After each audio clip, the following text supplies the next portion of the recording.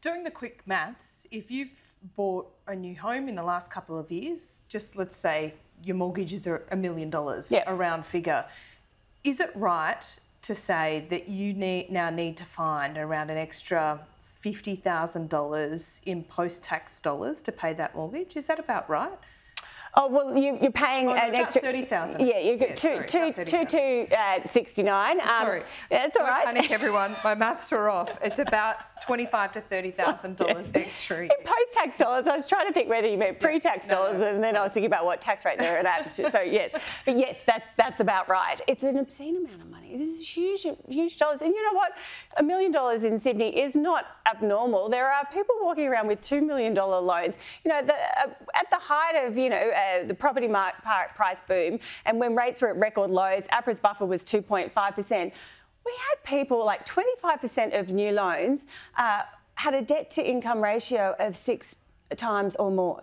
These are the people that are absolutely buckling under the weight of these hikes. And just to be clear, most borrowers have only started paying for their 9th or maybe 10th hike. There's a 2 to 3 month lag on monetary policy. Yes, they hike the interest rates within 10 days of the RBA making an announcement or thereabouts, but you don't actually have that money come out of your bank account for up to 3, sometimes even 4 months. NAB reviews this quarterly.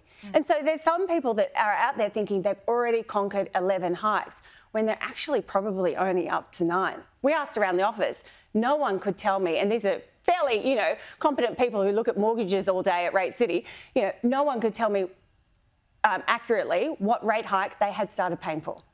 It's mass confusion out there. How are people meant to budget when they don't even know what rate hike they're up to? It's a good question, Sally. Thanks so much. I don't know. Well, look, quick advice is ring your bank, find out what your monthly repayments will be after this hike filters through. Ask them to whack another 0.25% on just to be, comfortable. Start paying that amount now. Then you don't have to worry about it. Redo your family budget. Yeah. Sally, thanks so much. Appreciate Thanks, Laura. that.